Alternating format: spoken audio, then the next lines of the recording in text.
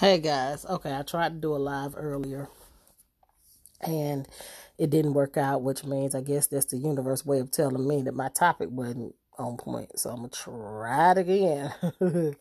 So I was reading this article in XO Nicole about opportunists and how to figure out when an opportunist, when a person is an opportunist. It was like 6 ways to determine that somebody is an opportunist, right?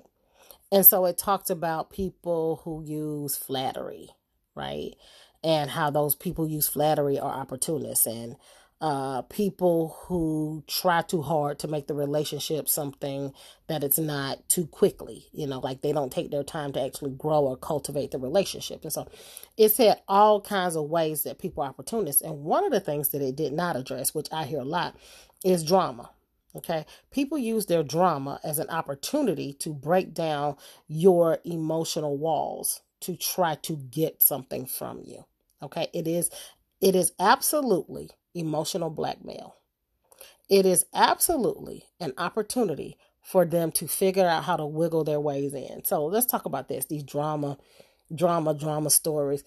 Can't tell you how many people come in my inbox with these sob stories and all of their drama that's happening in your life. Well, first of all, okay, people got enough drama in their own life and they don't need you in their inbox drowning them in your shit. Okay, nobody fucking needs that. Okay, nobody needs that.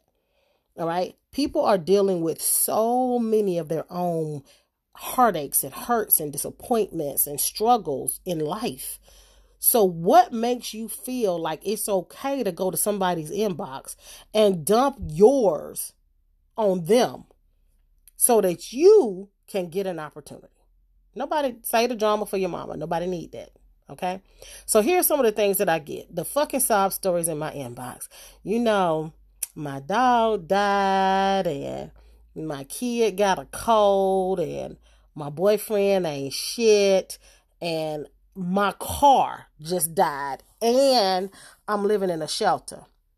But if you'll give me a scholarship, okay, if you'll give me a scholarship to your academy, I feel like I can make things turn around. Well, first of all, if you in the shelter, you got other shit you need to be focused on besides getting in my academy. Okay? So that's number one. Number two, if you ain't got this shit, if you got a laptop to get in the academy, you need to pawn that motherfucker. As my grandmom used to say, you need to hawk that motherfucker, okay? So you can afford how to get your car fixed in an apartment back, okay? All right. So here's the thing. I understand that sometimes people just want an opportunity. Okay. I understand sometimes people just want an opportunity. Right. But earn the freaking opportunity. Ask me how you can earn it. Ask me how you can earn the opportunity. Nobody owes you shit. Okay. Nobody owes you anything. This world don't give two fucks about you. Okay? It don't. It's disrespectful to us all. Okay? But you have to earn the opportunity, okay, for me to care. It doesn't just show up and it doesn't just happen. Okay? People always in my inbox, can you donate to me? Can you GoFundMe? Okay, so let me get rid of the GoFundMe, okay, and do a Go Earn Me. Go get a job. I'm not finna pay money for your bills. I'm not finna pay money for your light bill and your gas bill. Not when you can sit somewhere and take those skills that you learned to put up a GoFundMe page. Well, shit, charge people to put up a GoFundMe and make some money off of that. Okay? Stop looking to use your story as a sob story, as a to get handouts. Stop using it to manipulate. Because here's one of the things that pisses me off more than anything, right? You can spend all of this time and energy, okay, to go from inbox to inbox to inbox, to tell people what's going on with you, okay? And you are not looking for a way to fix it. That same energy, keep that same energy in terms of finding the way to pay your way, okay? So these are things to pick me. So first of all, I don't give out handouts. Second of all, I'm not giving out scholarships. If you ain't spend no money with me, why would I invest in you? And it's not that I'm all about the money. It's about the fact that I believe that you're going to deliver. If I give you something, I know that you're going to take it and deliver. But how do I know that? Because you've already invested. I can see your hunger. I can see how bad you want it.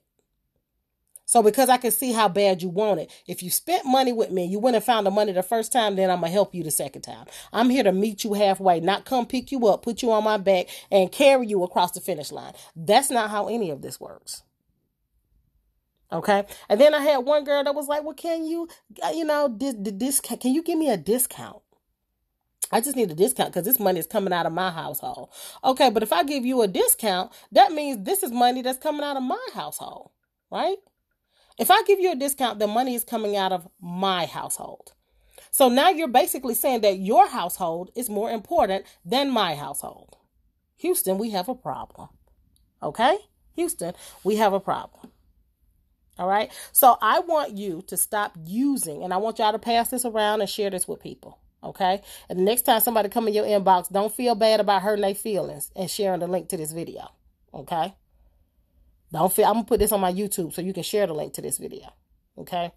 Don't feel bad about sending them the link to this video. Because at the end of the day, if you're not trying to earn it, you don't deserve it. If you're not willing to earn it, you don't deserve it. So don't come in my inbox with all this drama. Don't come in my inbox telling me no sob story. Okay? You get Nathan. Okay? In the words of Biggie Smalls, you get Nathan. Okay? So that's my word for the day. I'm going to go and get out of here and get back to the work I got to work on. And I'm going to catch up with you guys on the flip side. Mwah.